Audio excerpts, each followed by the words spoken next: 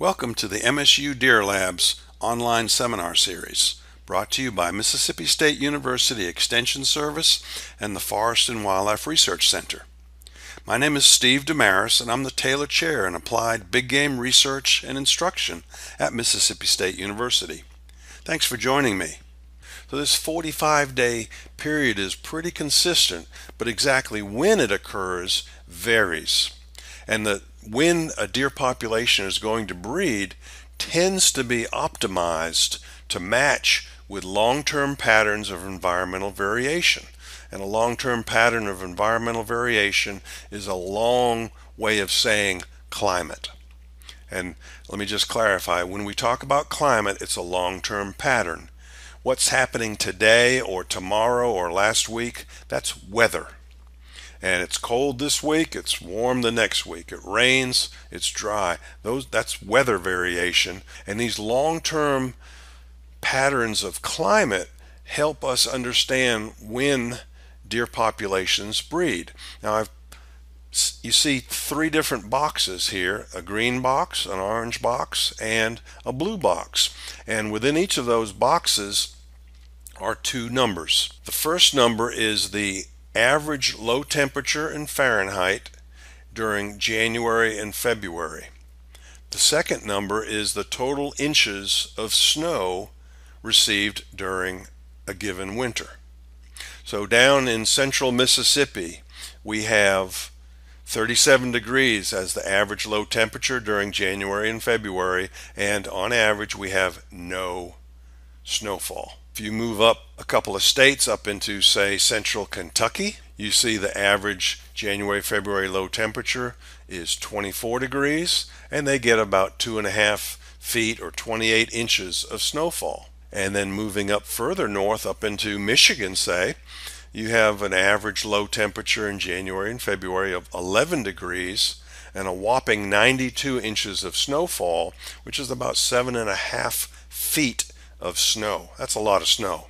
And this pattern of snowfall and colder temperatures going from the south to the north is probably not news to you, but I pointed out to emphasize that these patterns of climate are really important to understand when deer populations produce fawns, because if you breed at the wrong time of the year and produce a fawn at the wrong time of the year, and that fawn does not survive, then you have eliminated your genetic material from the population. So there's this strong environmental constraint on when populations can and should breed. This graph is a summary of breeding dates as a function of month on the horizontal axis and latitude from 20 degrees up to 50 degrees latitude. And you can see there's three populations that were included that were sampled around the 50-degree latitude, and they ranged in variation from mid-April to mid-May. As you move more southern latitudes, we see a wider range of variation in when populations breed. Around 35 degrees, we have a range of fawning. The fawning is taking place during May, June time period. And as you go further south still, down around 26 or 27 degrees latitude, which is southern extent of the United States, you see a wide range of fawning dates as wide as February, March, April, May, June, July, and into August. Now, this is a combination of white-tailed deer and mule deer breeding dates. But the point here is there's a lot of variation in when populations breed. Across populations, the further south you go, the more variation in timing. So why do northern population breeding dates only have a very limited amount of variation? What are they constrained by? I've already given you a hint, and it has to do with that climatic variation. They are constrained by the winter, the extreme cold and snowfall present in winter populations. If you don't produce your fawns early in the growing season, they will not have an opportunity to grow big enough to survive the following winter. Now, if you produce them too early, they're going to die from cold and exposure.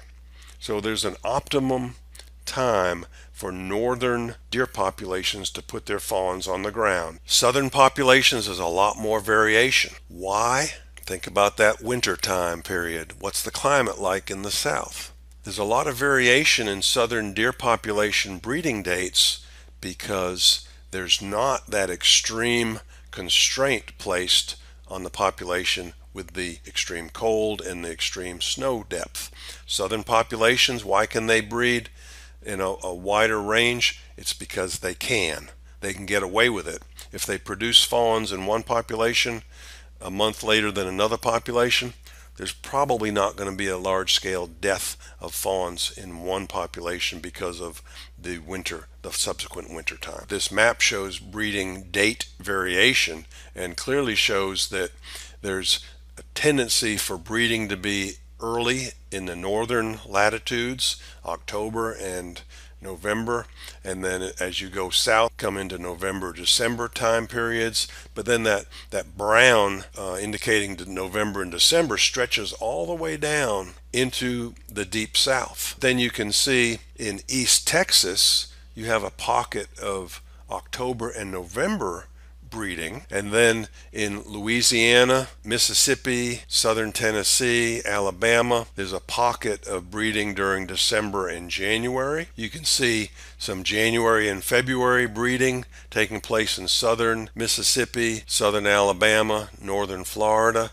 You have some fawning dates taking place in August and September in Florida, and even some July and August breeding taking place in far south Florida. And then down in Mexico, you can literally have breeding year-round. And this pattern of north to south variation is disrupted as you get further south because the populations can successfully produce offspring in a wider range of time periods. And then if you look within Mississippi, we can see even more breeding date variation at a finer scale, and we have a lot of fine scale data because our state wildlife agency has done an excellent job sampling breeding dates, and so we have this really large database, and we've documented breeding dates that peak as early as the 9th of December in the northwestern portion of the state into late December, early January in the central part of the state, and then down in the far southeastern portion of the state as late as the 23rd of January through the 6th of February. So we basically have peak breeding dates that vary by 2 months across Mississippi. Within a population, as I showed you from that earlier Ashbrook Island population, there's that typical 45-day range within a population. But across the state of Mississippi, we have a huge amount of variation. Why do we have this kind of variation within Mississippi? In contrast to the state of Ohio, where I showed you earlier, they have a 45-day variation across their entire state. Why is that? Because the extreme climate in Ohio restricts the survival of fawns that are produced. If their does don't produce the fawns at the right time, their fawns will not be recruited into the population.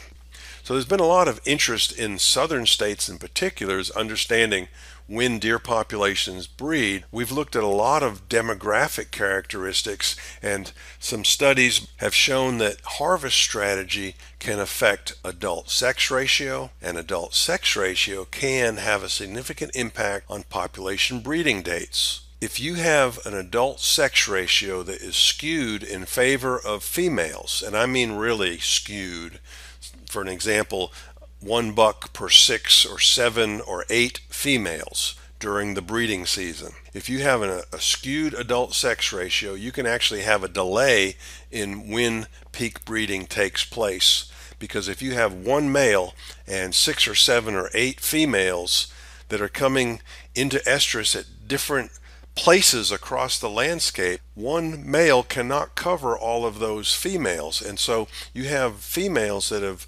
missed breeding opportunities. They've been in estrus but no male there to breed her, and so she has to recycle about 28 days later a female that isn't successful, maybe is bred but her fetus does not implant, so she recycles, or if she was not bred, she will recycle about 28 days later. And so that will shift the breeding date. And that's a case where 45 days will typically not encompass 90% of the breeding, because you have does that are breeding in their second and sometimes even their third estrus. So that's not going to be a 45-day period. And we've learned that we can fix this kind of problem by balancing the sex ratio. This graph shows one property, Woodlawn Hunting Club, from 1991 in yellow, and in 2002 in kind of an aquamarine green. There's a distinct pattern that we can see. 1991 breeding dates were much later in the year than they were in 2002. The deer biologists working with the property increased the harvest rate, which decreased the deer population density. They improved the nutrition available to the deer population, and they improved the sex ratio significantly. And so by this management impact shifted the breeding dates basically a month earlier, and this was due to effective deer management. So if we have a problem with breeding related to poor management, we can fix it. I have another example of this from a property that I worked with down around Kerrville. A couple of great biologists managed this property at the South Fork Ranch, Bob Cook and Gene Fox, and they took the property over from a former landowner that had not managed at all, and they sampled their adult doe population when they first took the property over, and the adult females had on average less than one corpora lutea, or CL. And the corpus luteum is an indication of the potential fetuses and ultimately fawns that could be produced.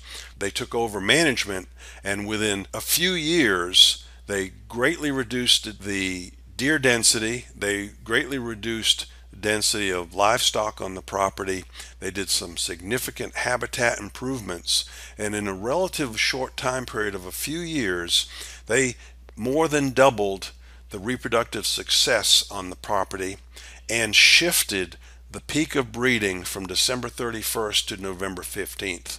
That's a 45-day shift in the breeding date. That's a huge management impact. Not all management actions are successful at shifting breeding dates. There have been some cases in the southern United States where a biologist documented late breeding, and they wanted to fix the problem because they had seen examples where a late breeding can be shifted earlier with proper management. And so they attempted to fix this, but they weren't able to shift the breeding earlier.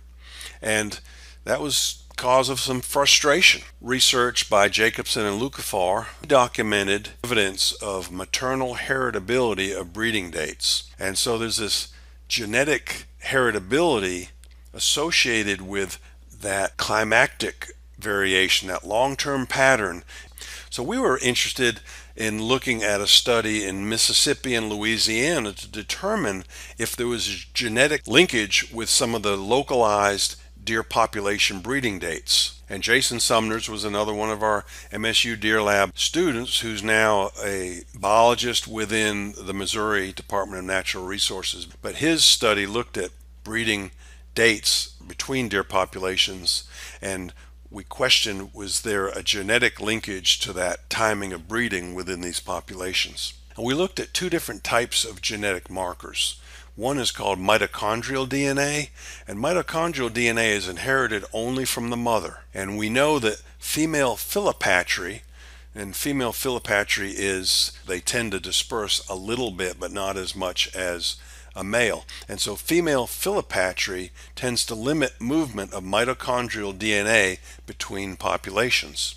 And then nuclear DNA is inherited from both parents, and we know that because it's inherited from both parents, male dispersal tends to promote the exchange of nuclear DNA between neighboring populations.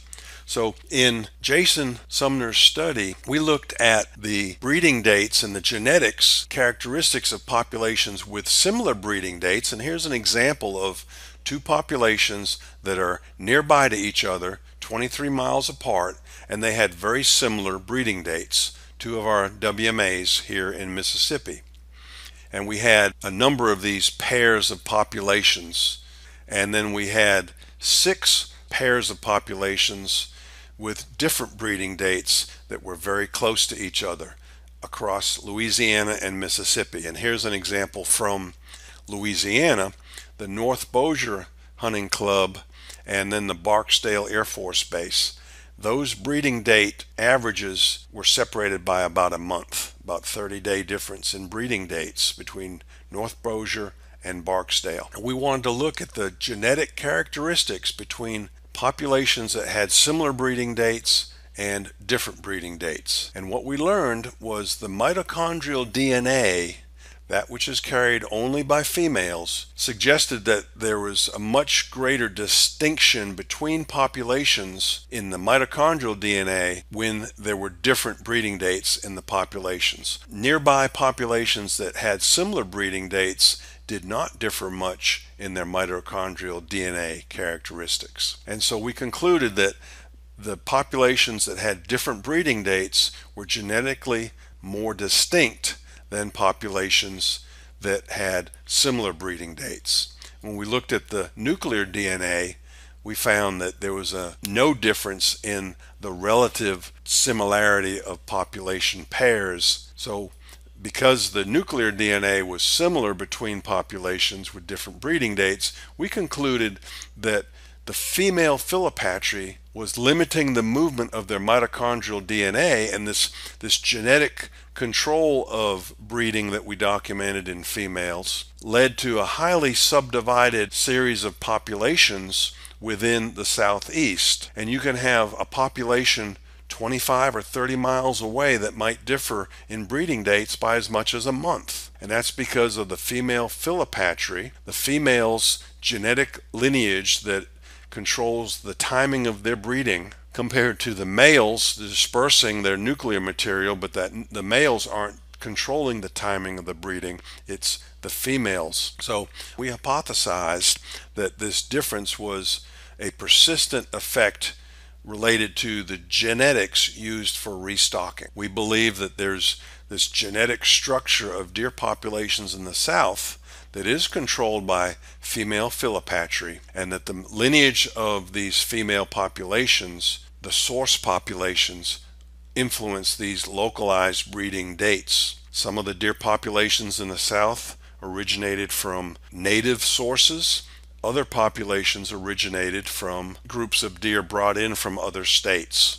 And so we have this variation in breeding dates in the southern United States that is linked back in some cases to a source population that is not natural to that area. And that's why we have these localized patches of breeding. So what we've learned from a management implication is that genetics do control breeding dates, and depending upon the source of the breeding control, you may have a limit to that population responding to a traditional harvest strategy change. Implement a change in density and age structure and sex ratio and habitat quality, and you're unable to shift to an earlier breeding date. It might not be the fault of the management action, it's because the females are genetically programmed to breed later in that population. But if populations don't have this genetic effect, they should respond to harvest-based management of the adult sex ratio, habitat quality, age structure in the male population. The things that biologists might recommend you to do on your property should have an effect on breeding dates if you are not affected by this genetic limitation.